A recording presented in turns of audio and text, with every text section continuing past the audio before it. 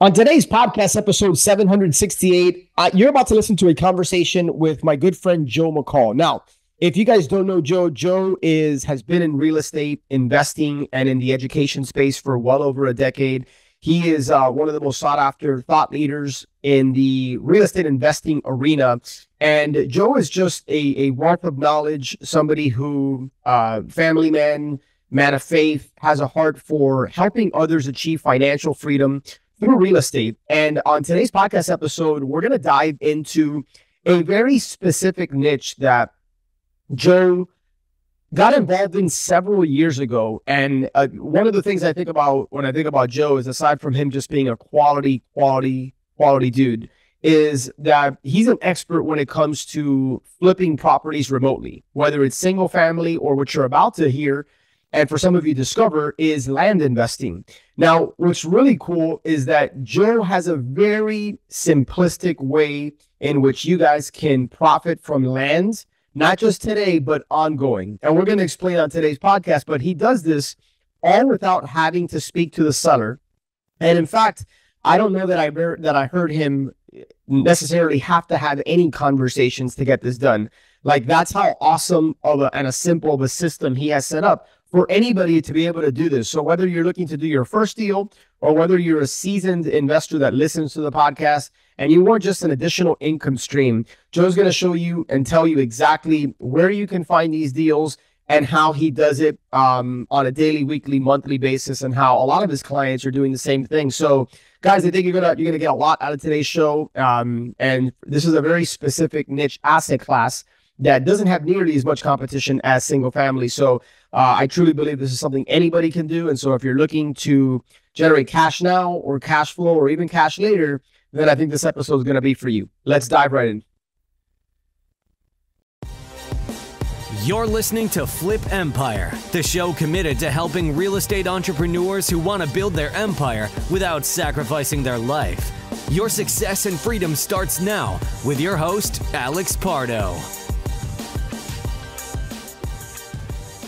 My friends, I am really looking forward to this podcast episode. So I am going to be introducing you, for some of you, and for most of you, you're going to know exactly who this gentleman is, but a good friend of mine, Joe McCall, somebody who I've looked up to for a long time, and somebody who I've learned a lot from throughout the years. And he may not even know that, but just he was one of the originals, one of the OGs in the real estate space when it comes to podcasting. Something that I've been doing. People tell me I've been doing it for a long time, a little bit over 8 years. Well, Joe's been doing it for a lot longer than I have. And just one of the thought leaders in our space, somebody who really has a heart for wanting to help and impact people, change people's life through real estate. And just somebody who, every time he speaks, like, there's not that many people that when they speak, I just kind of stop and listen. Joe's one of those people. So I want you, this is going to be one of those podcasts that I'm going to encourage you guys to listen to again, because there's likely going to be an opportunity for you to pick up something that you maybe didn't hear the first time.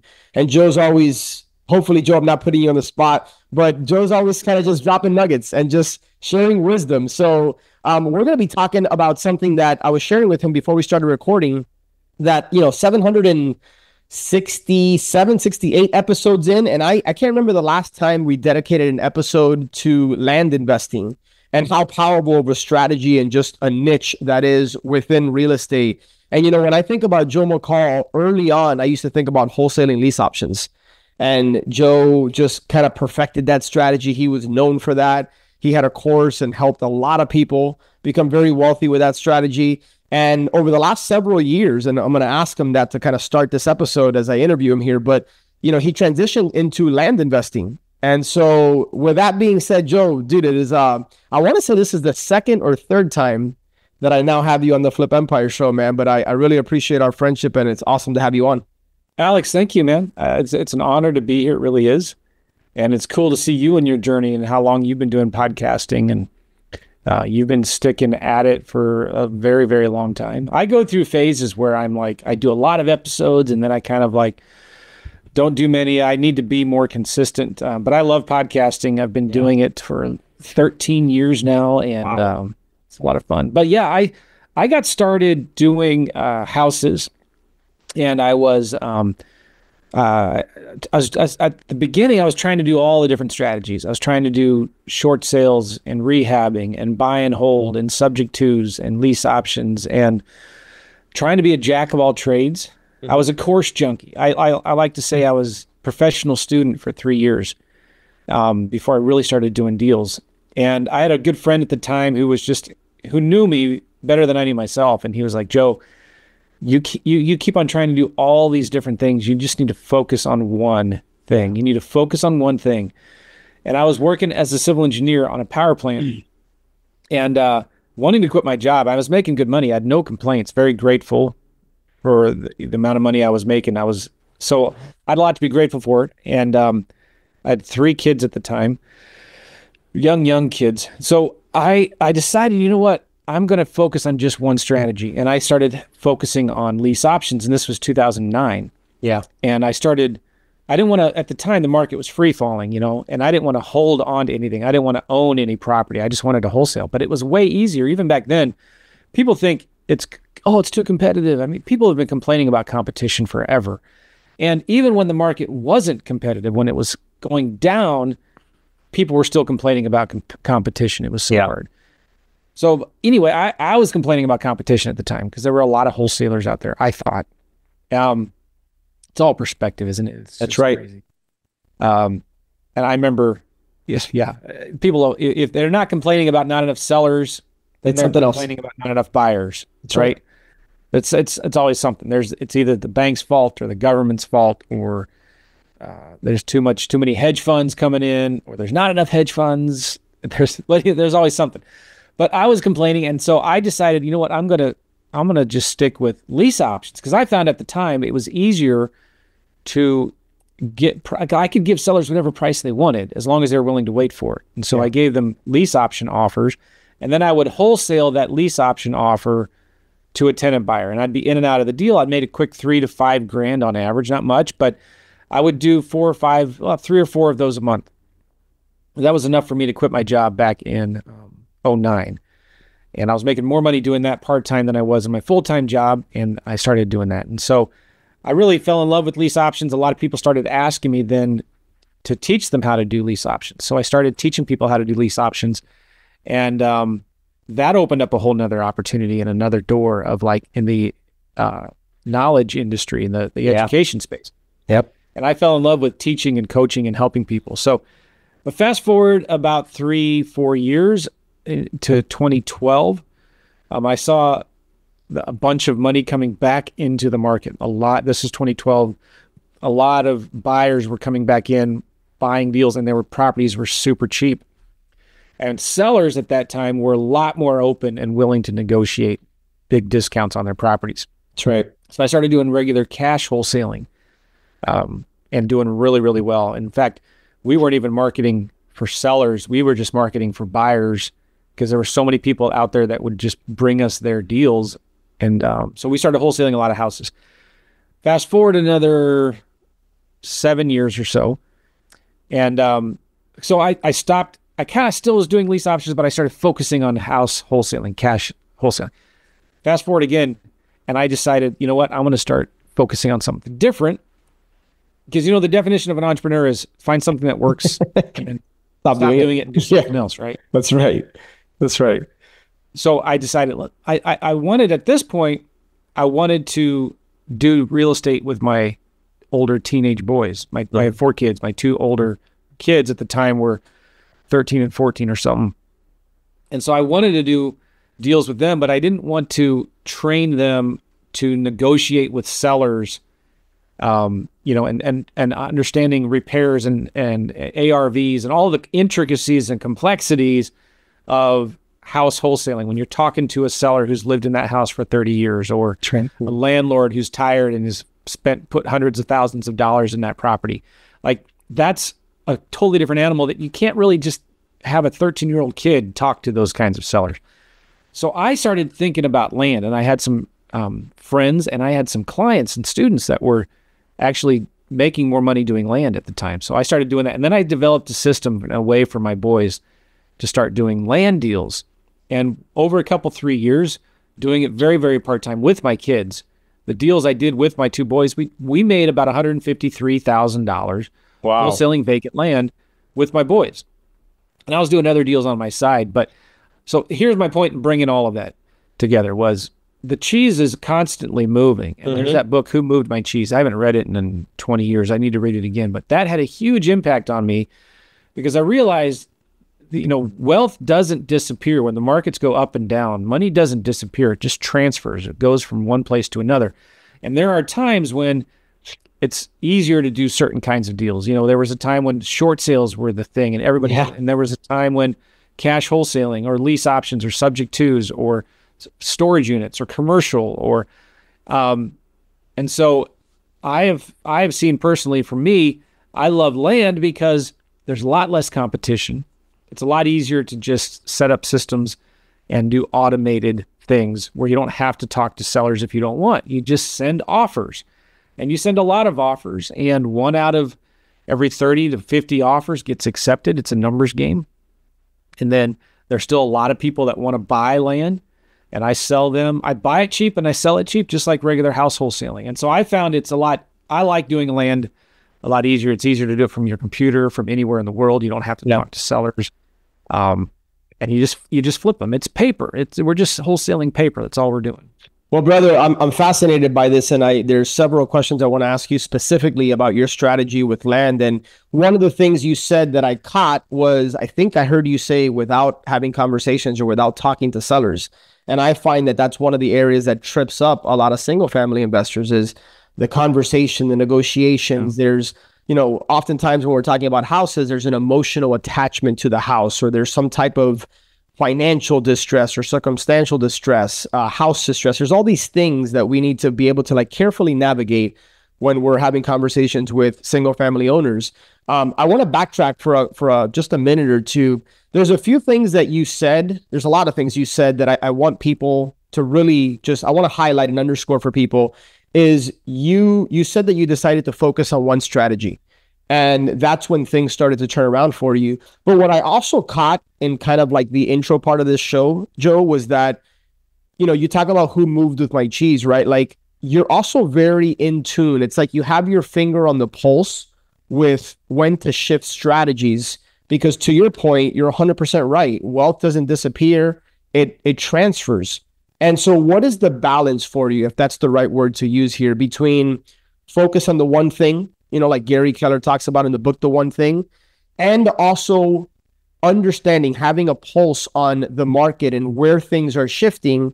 In other words, how is it that what would be your advice for people listening that understand the value and importance of focusing on one thing, but also knowing that, hey, when it's time to shift, it's time to shift?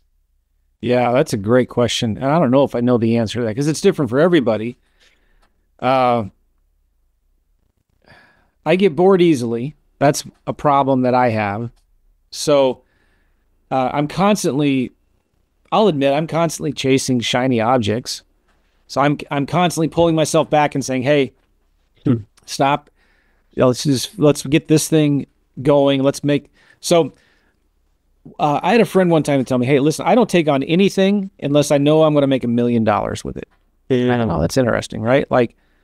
Okay, so that's a great filter. Maybe it's $100,000 for somebody who's just getting started. Maybe it's $1 million. Maybe it's 10 million. But for me at the time, I was like, that's a great idea. So I really when I'm looking at options, and we're constantly, in fact, the more success you have, the more money you have, the more people you hang out with that are successful, you get so many opportunities bombarded at you, right? You see somebody else that's doing it, and you think, man, if that idiot can do it, then I can do it, right? So I started asking myself, okay, that's a great idea. I love that, but can I make $1 million with that? Can I make $1 million in 12 months with that? Can I make $1 million in 1 month with that? And so start thinking bigger. And there's a great book, 10X is better than 2X. Yep, I have it right there. So, but I've been really looking at all these different opportunities. Can I make $1 million with that in a year? And what's it going to take to do that? And if it's a no, all right, well, I'm going to shelf it. I'm not going to throw it away. I'm just going to put it on the shelf, and I'll think about it. Give me some time to think about it. Yeah. So when it comes to land, I was thinking about, can I turn this into $1 million? Yes. And then also for me, I was thinking, all right, I have a big podcast audience. I have a list. And I started talking about these land deals that I was doing. And a lot of my audience was like, Joe, how do you do that? Can you teach us how to do that? And so I started thinking, can I make $1 million doing land? Yes. All right. Can I make $10 million teaching people how to do land? And the answer for me was yes. So I knew this was a good opportunity. And I talk about this all the time. Robert Allen, this is why I love the publishing industry and education and teaching and coaching and selling software and done-for-you marketing services and things like that. Robert Allen said, I've made my millions doing real estate. I've made my hundreds of millions teaching people how to do real estate. Powerful. And so I love the fact that I get to teach and help people, and I get amazing testimonials of people that are doing deals, that have quit their job or spending more time with their family, have found financial freedom. So, I still do deals, but that just is a small thing. I do that so I can keep my knife sharp. I want to be able to know what's going on in the market and what's working and what's not. But what I actually love doing, what my passion is, what really scratches my itch, I keep a back scratcher here at my desk. That's good. That's an old school one too. Everyone should have one of these things. It's just a bamboo stick, I won't do it right now. Mine is my wife, although it doesn't work whenever I want it to. I can't always just call my wife and ask her to scratch my back. So, yeah. But we all have an itch to scratch, right? Yeah. So for me, it's like I love to teach and coach and do podcasts and YouTube videos, and it happens to make a lot of really good money as well. Yeah. So that's kind of where I was at. Like I can make $1 million doing that. So everybody, we're all in different places. And for someone, it might be, can I make $100 doing this strategy? So another great question to ask along with that is, what's my fastest path to cash? What's my fastest path to cash? If you're facing different options or different strategies, take a look at it and think, which can make me the most money the fastest, right? This, or this. And many times when you're faced with these decisions and you don't know which choice to make, sometimes it's just best to step back and say, what's the fastest path to cash here? Yeah. Number one. And then number two is, which can make me $1 million faster? Where can I make $1 million? Is this just a great idea that I can make $100,000, $500,000 with? So I'm not all about money, but at the same time, it's like when you're looking at different strategies and different entrepreneurial businesses and journeys and things that you can do and paths that you can take, start thinking about, you need a filter. You know what I mean? Yeah, absolutely. And this is the power of having a one-on-one conversation or a podcast or, going to an event. It's that somebody can plant a seed just by asking a simple question like your friend did, and it automatically just gave you the permission to think bigger. And you've done that for me, not even knowing it. It made me think bigger, but it also forced me to start saying no. That's right. To more things. That's right. To be more laser focused. Well, and you referenced, I think you alluded to the book 10X is Easier Than 2X by Dr. Benjamin Hardy and Dan Sullivan, which, by the way, anything that guy authors is it's a must read. And one of the biggest takeaways for me, and by the way, it's not the 10X, like the Grant Cardone 10X, but the big takeaway for me was oftentimes it's easier to 10X by removing, not necessarily adding. Yeah.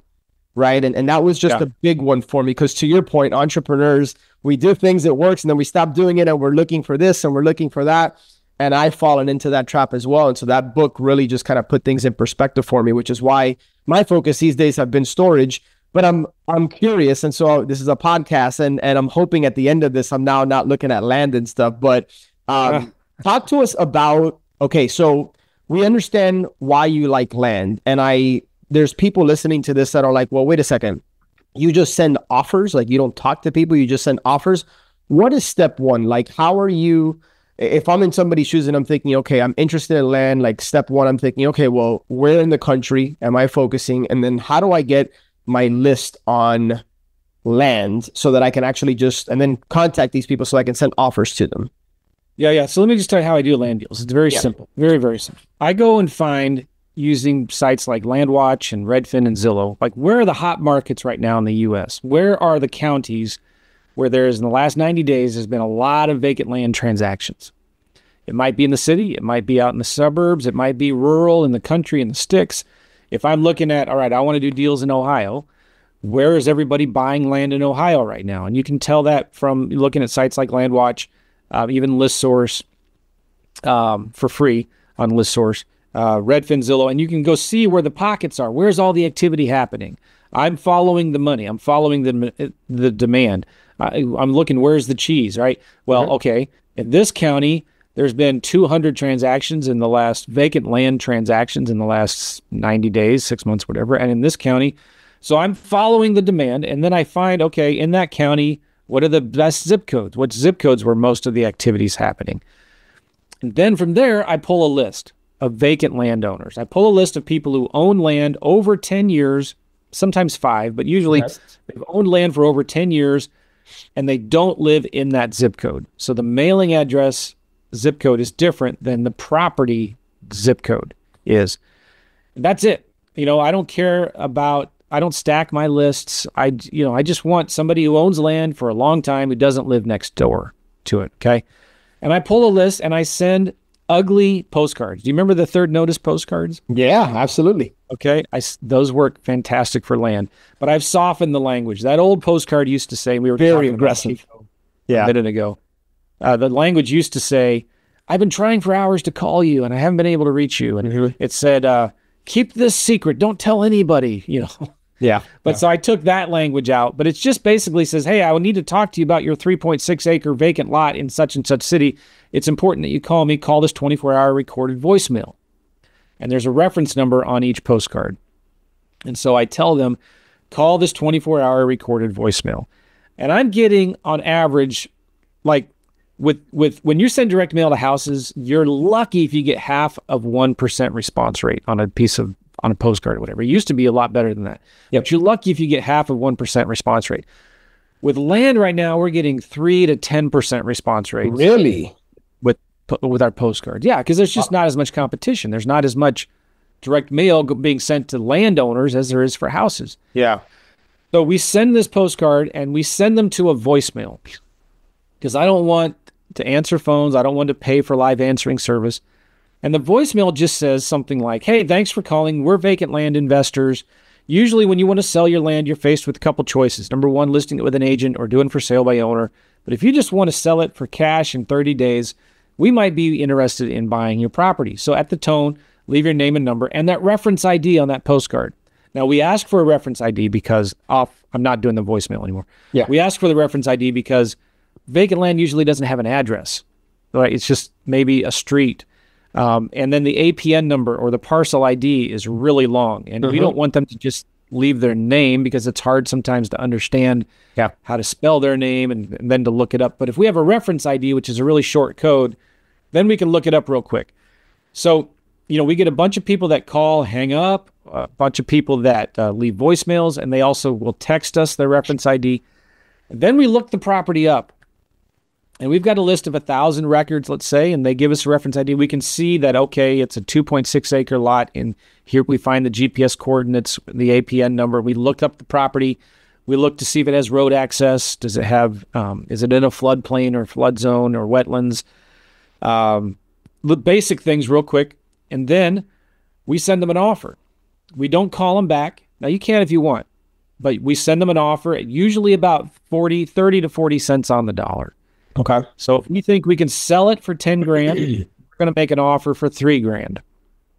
Never make an offer more than 50% of what we think we can sell it for. Yeah. So we look at active comps and sold comps, and we just figure out we get an average price per acre in that area. Now it's a little harder to comp vacant land than it is houses. With houses, it's easy because you can just find similar size houses built in the same time and zoom out until you get it. But with land, we have to zoom out a lot more, and we look for average price per acres on solds and active listings. Okay. And then we figure out, okay, if everything else is selling for $20,000, we're going to sell ours for $18,000. And then 50% of that is $9,000, and so I might offer $7,000. That's it. So we just send an offer for $7 grand. Yeah, very, very simple. Send an offer for $7 grand, and we know it's a numbers game. We get about 1 out of every 30 offers accepted. Now that depends on the county. Some areas that are more competitive, maybe it's 1 out of 50 offers. Even if it's 1 out of 100, it's a numbers game. So you send out 100 offers, you're going to get 1 or 2 accepted. And then what happens if they accept our offer, then we talk to them We do a little more due diligence. We have 90 days to close on our contracts. We don't do any earnest money. We have 90 days to close. We can cancel it for any reason. Sometimes we close quicker. If we know it's a good deal, we'll close sooner. We'll take it down. But then when we sell them, we hire realtors. We go find other realtors that have sold land in that area. And because we're only going into areas where there's already a lot of activity, it's really easy to find these realtors that are willing to list and sell the properties, for 20 grand, 30 grand or something. And we pay them generous commissions, about 10% commissions. Really? Okay. But we'll hire a realtor to sell the property. Now, sometimes realtors they won't want to list it unless we own it.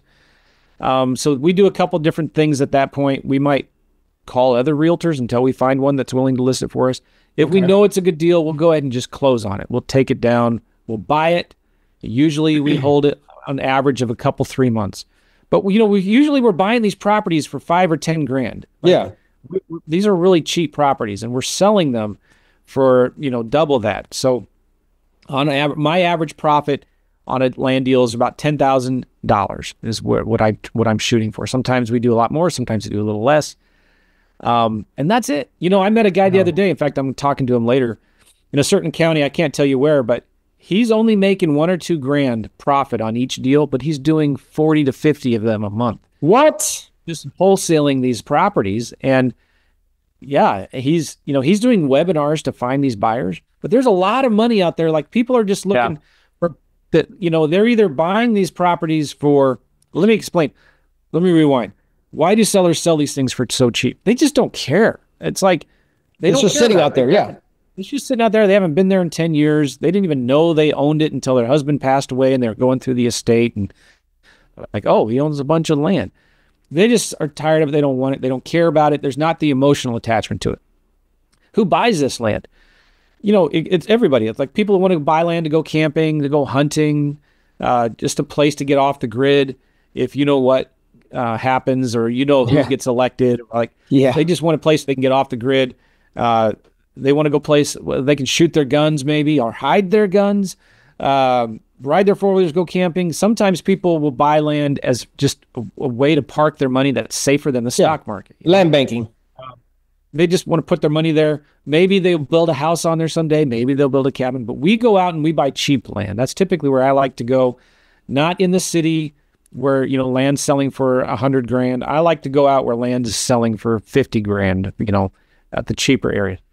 And so that's, I don't care who buys it, right? I'm only going into the markets where there's already a lot of activity. Right. There's already buyers buying land. So I'm fishing where the fish are. And so usually we sell our properties pretty quick in 1 or 2 months, maybe 3 months max. Okay. Because we're selling them aggressively. We're wholesalers. Just like a wholesaler gets a house super cheap, you want to sell it super cheap to somebody else who's going to, fix it up and rehab it, clean it up, put tenants into it or whatever. That's who we're selling our properties for too. Got it. We're not trying to get top dollar. I'm curious. I remember when we had our wholesaling operation in South Florida, about it was like 71%, but basically 3 out of 4 contracts got to the closing table that we got paid on. We'd have like a 1 out of 4 fallout rate. I'm curious, what are your KPIs when it comes to, I heard you loud and clear say 1 out of about every 30 offers we get under contract. Out of those, so if you're doing X amount of these per month, right, and it takes on average 60 days or so, how many of those are actually closing and how many are falling through because maybe you just couldn't find a buyer? About 2/3 we'll actually close on. Okay. And about 1/3 we just can't find a buyer. And that's a great thing about it too.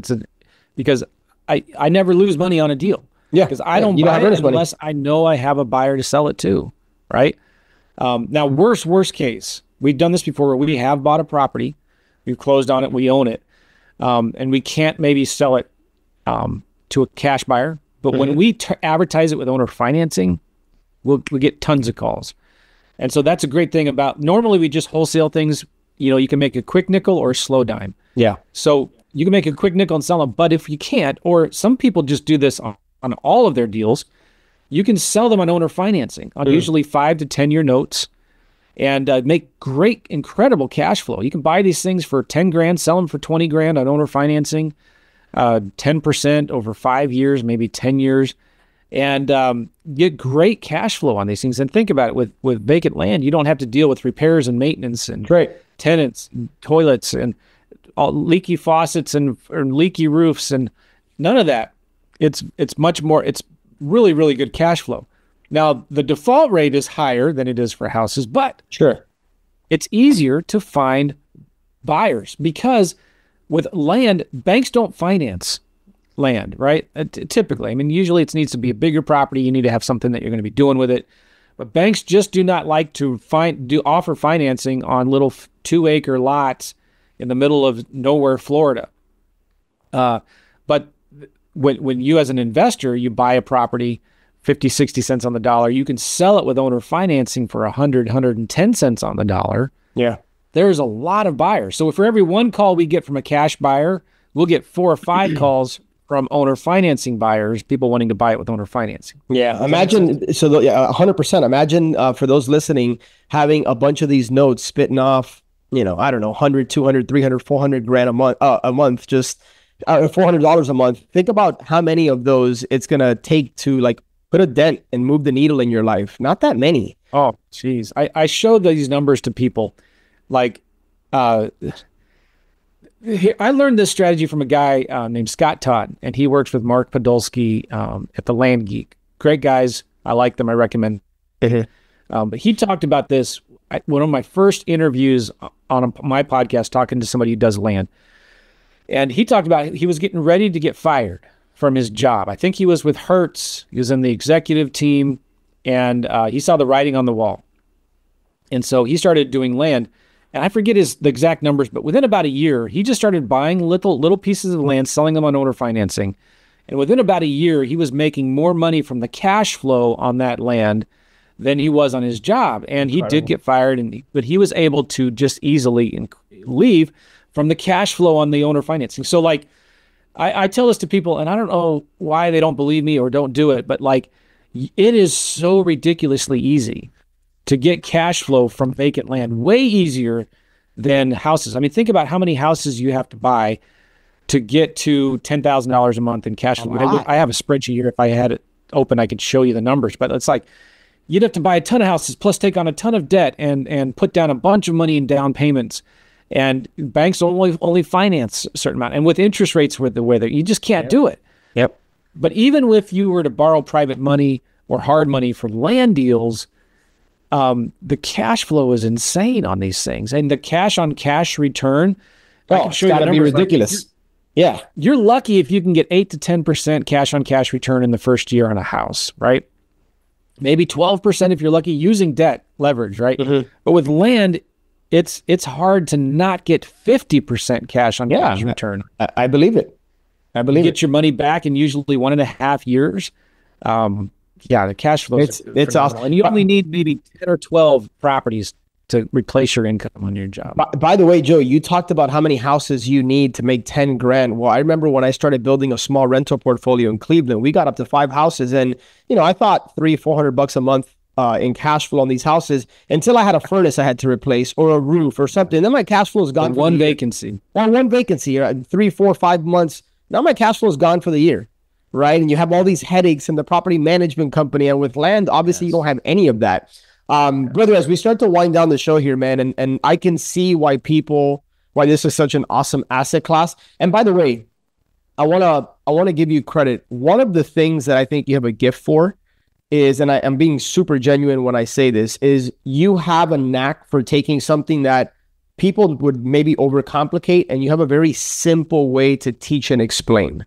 That's one of the things I've always just noticed and appreciated about you is you can pretty much take any concept, whether it's wholesaling lease options or investing in land, and just break it down in a very simple way. And I love how you've made it formulaic. Like I think you talked about, no more than 50. Like it's simple. Anybody can do this, right? So thank you. Before I ask you my last question, where can people, for anybody who's heard enough and they're like, I want to get involved or I want to add this to what I'm already doing, where's the best place to reach out to you? Obviously you have a podcast, so I want you to talk about that. But where's the best place to connect with you? My YouTube channel. I got a lot of videos on land on my YouTube channel. Just go to YouTube, do a search for Joe McCall. You'll see my channel there. I also do this. I have the $7 class that I do every Saturday. It's recorded, but every Saturday, it's $7 where I basically show, hey, if I were to go into a brand new market and start all over again from scratch, what would I do? And I show how I pick a market, how I get the list, how I send the marketing, how I make the offers, and all of that stuff. Wow. If you go to joemccall.com/Saturday, joemccall.com/Saturday, it's a $7 class. You can go in and watch it. And in that class, I teach almost everything. And then I make an offer at the end if you want to get my course. I have a program about that. So yeah, that's incredible. YouTube channel and my joemccall.com/Saturday. I love it, man. For the cost of a Starbucks coffee in most cities, $7, you can pretty much learn this thing from start to finish. And then your podcast, the name of the podcast, and obviously it's on Spotify and Apple Podcasts, but Real Estate Investing Mastery, that has been around for 13. 14. I need to update my logo. This logo is about 14 years old. but it's so recognizable, man. Every time I see like the red, white, and blue houses and like I just, it's Joe McCall. So I don't know, man. I think about that, but yeah, definitely check out Joe's podcast. It's again one of the originals in the real estate space. And dude, how many episodes? You got to have couple thousand episodes. 2,500. Amazing. Yeah. I lost track. I used to keep track of all my metrics, and the downloads and all of that, but I don't know. Man, 20. So I'm not even at 800, and I've been doing it for 8 years. You're at 2,500, and that's just talk about like you talked about. You didn't give yourself enough credit. You said I'm not consistent. Sometimes I go through seasons, brother. 2,500 episodes. I mean, I don't care how you slice it. You're consistent. Maybe not every single week, but like you're committed to podcasting. Do you want to know a little trick? What's that? This thing. When you're driving, I do these episodes called REI in your car. Yep, I've heard. While I'm driving, I'm just thinking about something. I'm like, hey guys, how you doing? Joe here. And I was just thinking about, and I started talking about something related to business or real estate. And I'll just email that to my podcast editor. That's it. It's a show. It's a show. Done. Yeah. People overthink things and overcomplicate them. And the one thing I think people will take from you, aside from everything else you've shared, is just simplicity scales, right? Complexity doesn't. And I don't know who said that, but you don't overthink things.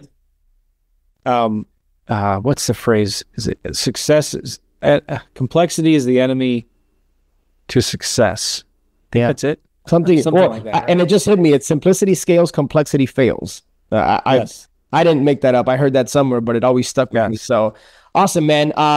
Well, brother, last question. What is, for anybody listening to this, obviously, if you're interested in land, Joe is the guy to learn from. It's just very simple and formulaic, like I already talked about. What do you find holds people back from wanting to get involved in this particular asset class? Because you've made it, it sounds very simple. Anybody can do this.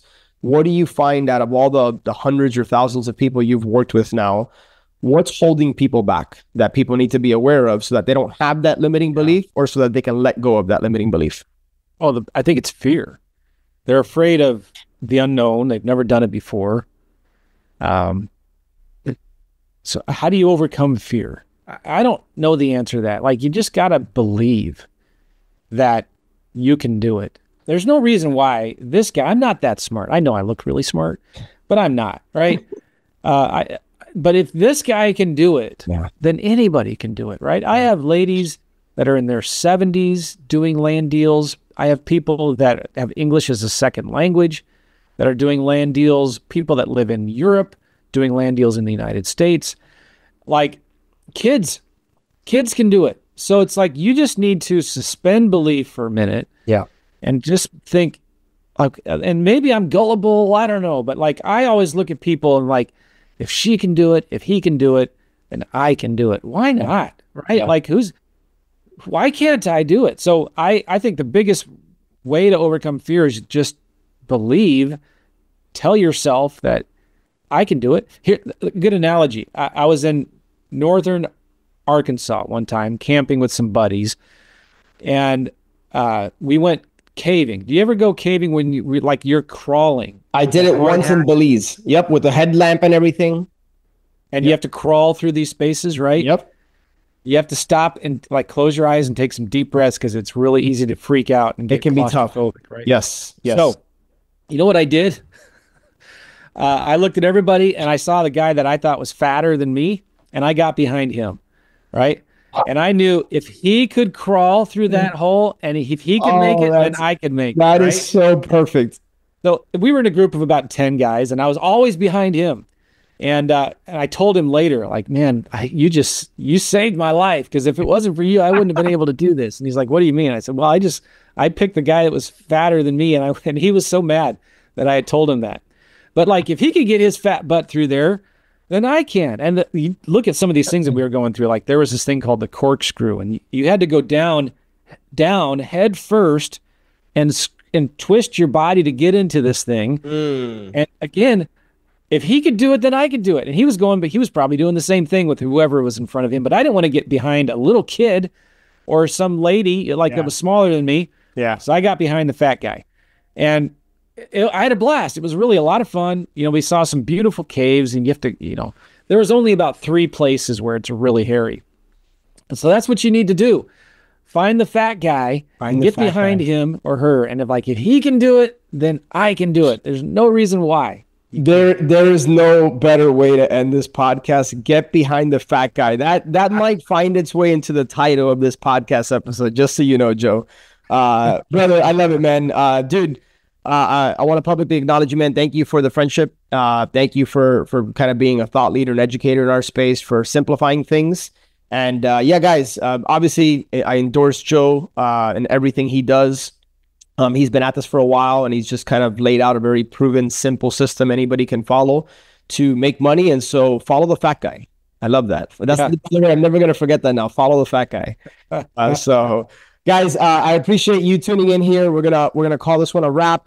Make sure that you're subscribed so that every single Monday morning you're notified when new episodes on the Flip Empire show come out. Got some really exciting, cool guests coming up for you. And I also got some interesting things I'm going to share with you from my storage journey. Just sold a storage facility about 6 weeks ago, getting ready to sell another one on Friday. And so, yeah, a lot of cool things going on that I'm happy to share with you in the coming weeks. So make sure that you're plugged in. And with that being said, I will connect with you on the next one. Thanks a lot, Joe.